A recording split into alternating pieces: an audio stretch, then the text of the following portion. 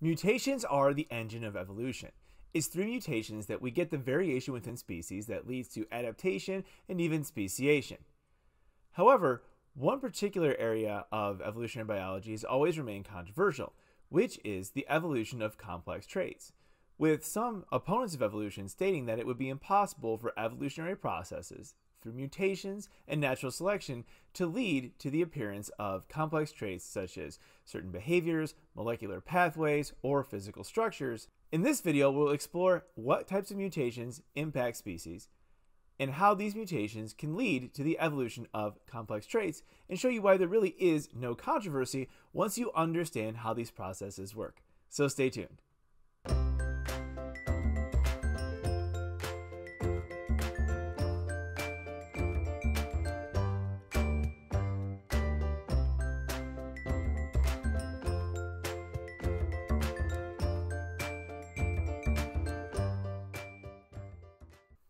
Hi, and thanks for tuning in. As I said in the intro, today we're going to talk about mutations and how mutations can lead to the evolution of complex traits. Now, when we talk about complex traits, we're talking about things like certain behaviors or physical structures such as the bacterial flagellum or eyes that are very complex in nature and that some opponents of evolution would simply state are irreducibly complex. So this argument of irreducible complexity simply states that certain structures are so complex that if even a small part of them is disrupted, the entire structure itself is useless. This would then state that it would be impossible for these structures to have evolved through evolutionary processes, because one of two things would have to happen. Either they would have to evolve through a series of steps that would render them essentially useless until they got to the final structure, or the entire structure would have to evolve into existence all at once. Neither of these is something that could be prescribed by evolutionary theory. However, as we will come to see, the argument from irreducible complexity really doesn't hold a lot of water, because we could sum the argument for irreducible complexity up into sort of one simple statement. What good is half a something? So in other words, what good is half an eye? Or what good is half of a bacterial flagellum? Well, we'll actually answer that question later on in the video, but we'll also see that the argument of irreducible complexity is, as Richard Dawkins likes to refer to it, more akin to the argument from personal incredulity. In other words, it basically is comes from someone who lacks the imagination to see how evolutionary processes could have, through a stepwise process, led to the evolution of complex traits. So let's start by introducing what mutations are and how they function. So a mutation, of course, is a change in a DNA sequence within a genome. Typically, that DNA sequence is going to be in a region of that genome known as a gene, because genes encode proteins, and it's really proteins that are the functional output of the genomic information that are going to influence how a species evolves over time. That's not exclusively true, but it's okay if we just sort of go with that for this particular conversation. Now, mutations come in many different forms. You can have point mutations where an A nucleotide is changed for a G nucleotide. Or you can have insertions or deletions where you remove certain nucleotides or add in certain nucleotides. You can have eversions. You can even have big effects on chromosomes like chromosomal translocations, where part of one chromosome gets attached to another part of a different chromosome. You can have chromosomal duplications, for example, where you end up with more than 2 copies of a single chromosome in a diploid genome. The bottom line is, what's going to happen when you end up with these particular mutations is it has the possibility to influence the phenotype of the individual who possesses that mutation. Now, when it comes to the evolution of complex traits, what we're going to mainly focus on is a type of mutation known as a gene duplication. So gene duplications occur when a region of a genome that includes one or more genes during the process of, typically during replication. It could also occur as a result of DNA repair following damage, so exposure to chemical mutagens or radiation, for example, can trigger this. But essentially what happens is a region of the genome that includes one or more genes essentially gets duplicated. So now, instead of having 1 copy of those genes, you now have 2 copies of those genes. Well, 2 copies in diploid, so you get what I'm saying. In other words, you have 2 copies of that particular region of the genome running around within that individual. So how could this potentially lead to the evolution of complex traits? Well, essentially, when you end up getting this duplicated region of the genome, at first is probably not going to have any effect at all. It's going to be what we would refer to as being evolutionarily neutral.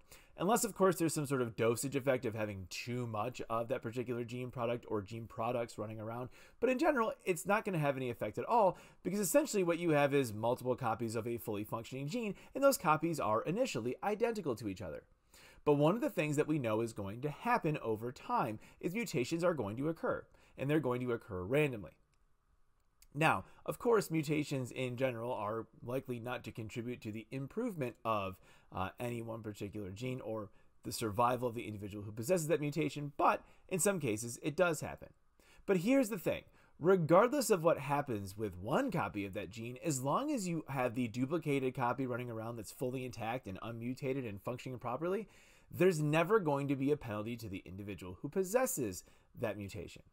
So over time, what often happens when you have gene duplications is there are multiple things that can happen. First off, one copy of the gene could just become non-functional. So it's called non-functionalization. One just mutates itself sort of into oblivion and becomes a pseudogene that looks very similar to a fully functional gene, and essentially nothing comes of it. You can also get neo-functionalism. So sometimes what happens is that second copy of that gene actually develops a new function.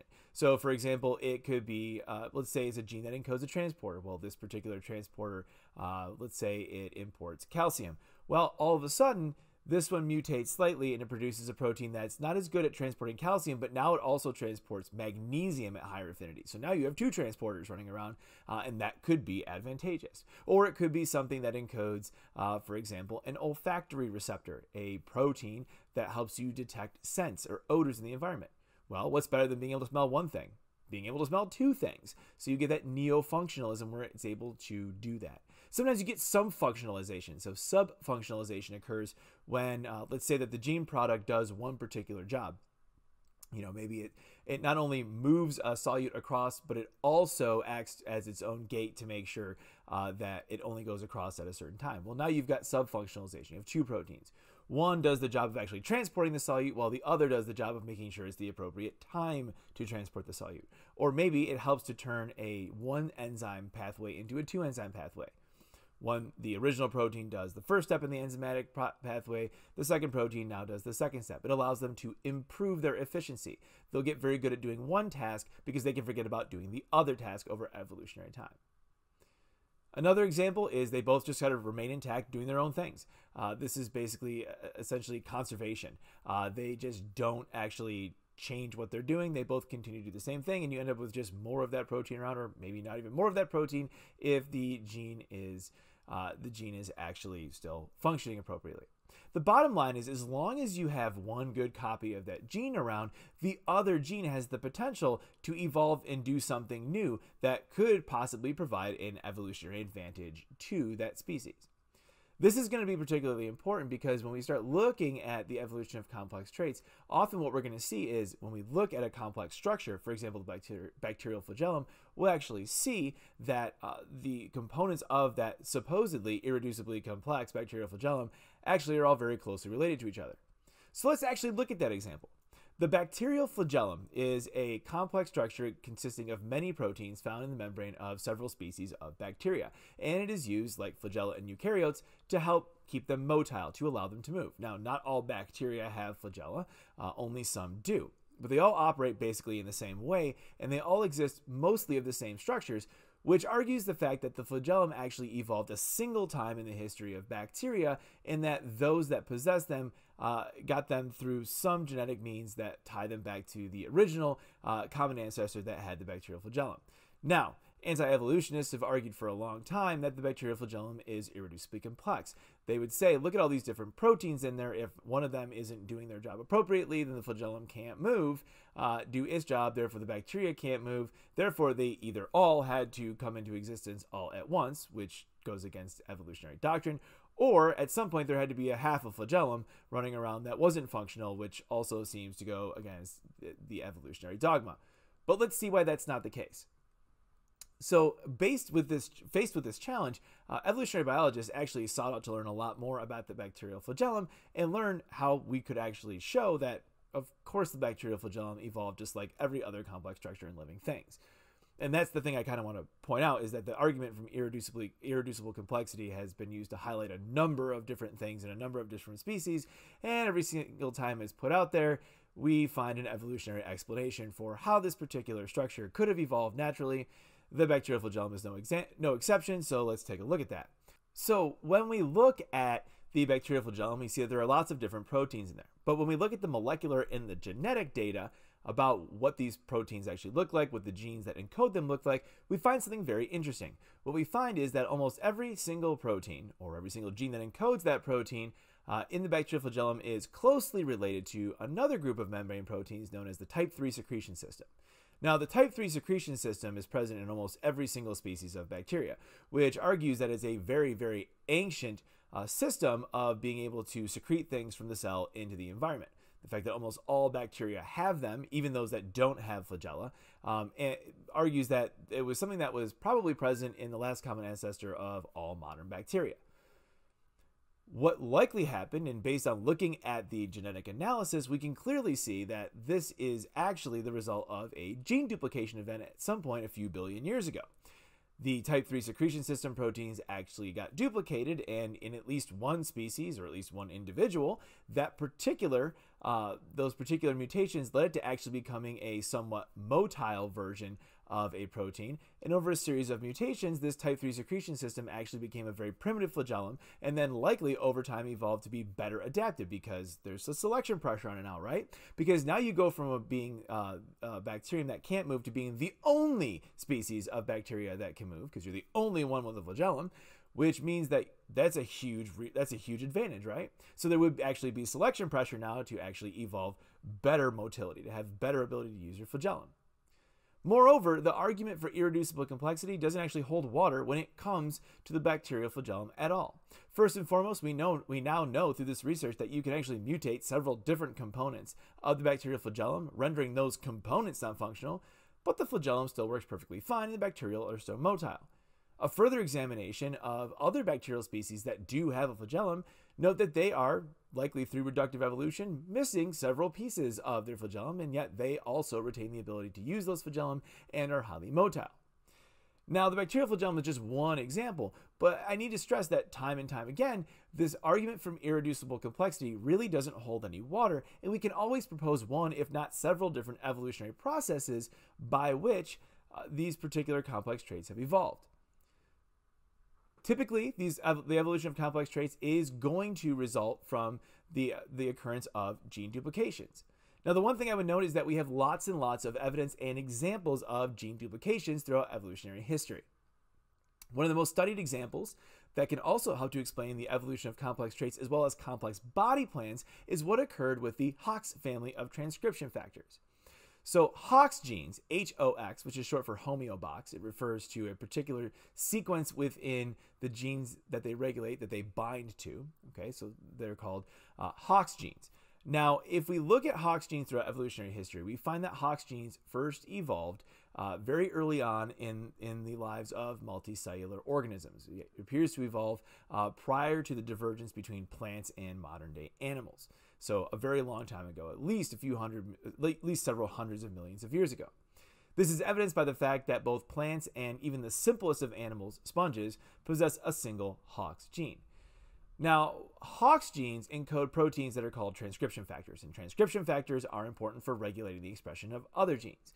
When it comes to Hox genes, the genes that they're going to regulate are actually genes that are involved in the spatiotemporal patterning of development. In other words, they turn on genes that are important for development, and they do so in a regulated manner to make sure that only genes that need to be on are on at any given time and in the right cell types. And as a result, if you mutate Hox genes, you can end up with a whole host of developmental abnormalities, from the duplication of certain gene segments to the duplication of certain limbs to the complete absence of limbs, depending on what mutation in which gene and when you actually inactivate those particular Hox genes. So they are incredibly important. And one of the things we know is that every multicellular organism has at least one Hox gene. What's very interesting is when you go up from the relatively simple sponges and you start getting into species that are more complex, that have multiple tissue layers like Cnidaria, and then you eventually get into the bilaterians like vertebrates, and invertebrate species like arthropods, you start to see the number of Hox genes jump from a single to a pair in Cnidarians to dozens when you get up to the chordates and the vertebrates, like human beings. We see dozens of different Hox genes. Now, we know that these are the result of gene duplications, and the reason we know this is we can analyze the gene sequences.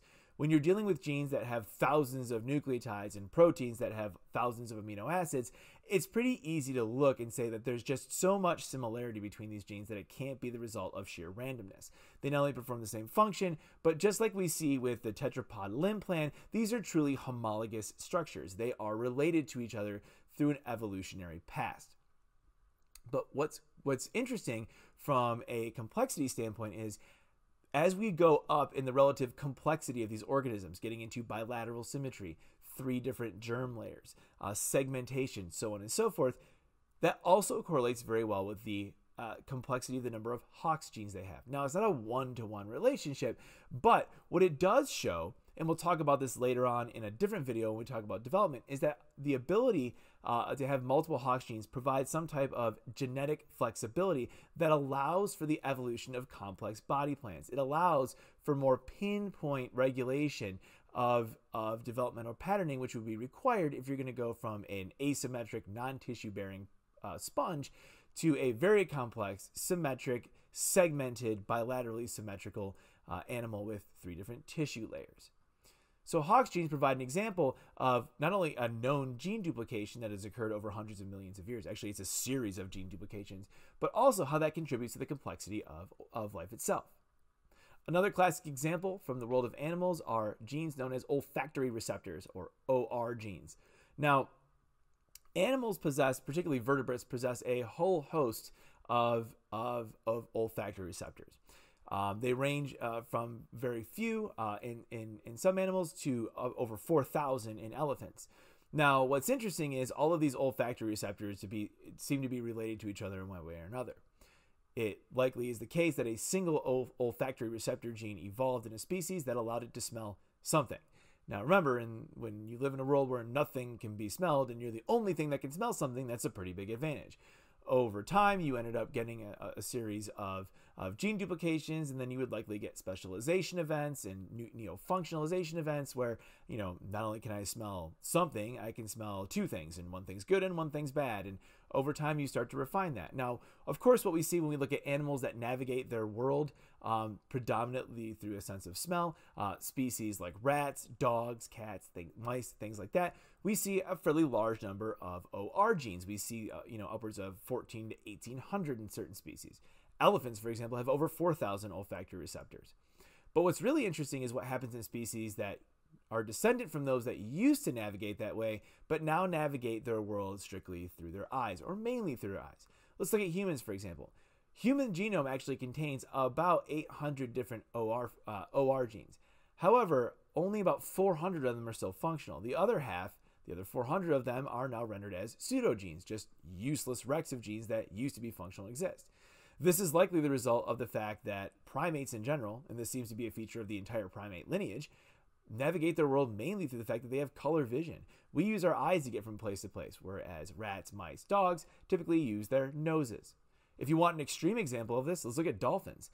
Dolphins, again, have lots of different pseudogenes encoding olfactory receptors, but they really only have about 25 functional OR genes. Why would that be the case?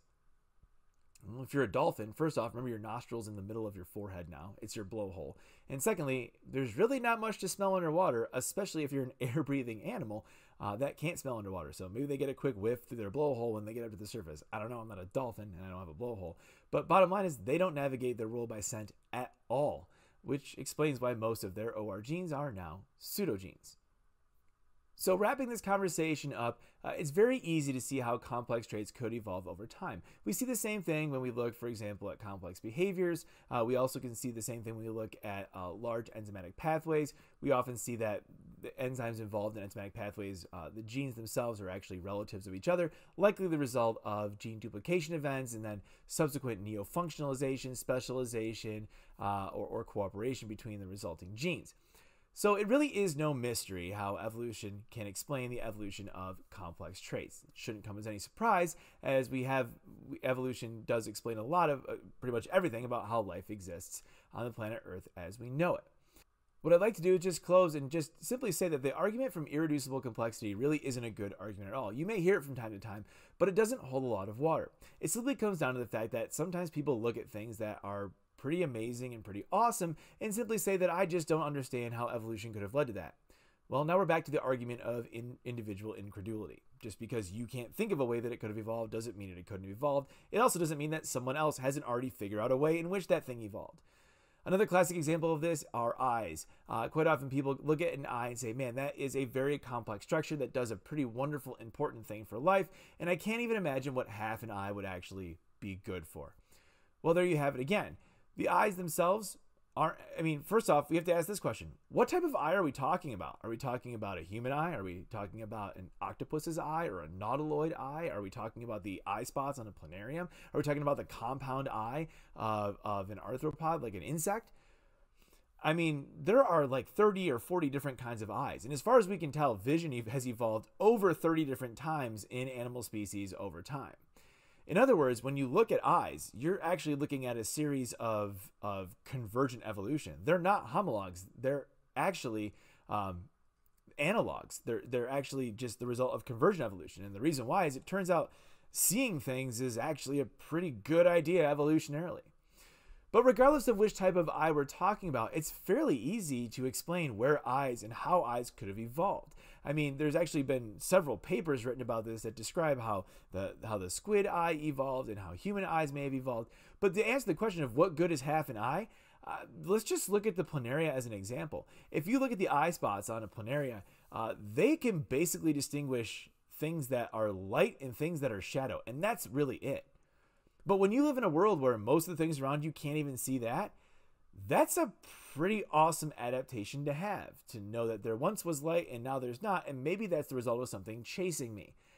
Remember, as they always say, in the land of the blind, the man with one eye is king. So there you have it, the evolution of complex traits through gene mutations, most specifically gene duplications in most cases. If you want to remind yourself of what types of mutations exist, how they occur, I would encourage you to go back and look at some of my other videos. I did a whole video about mutations, the causes of mutations, and what they actually look like, and how they can actually impact proteins and species themselves. Thank you so much for tuning in today. I hope you learned a lot, and I will talk to you real soon. Bye!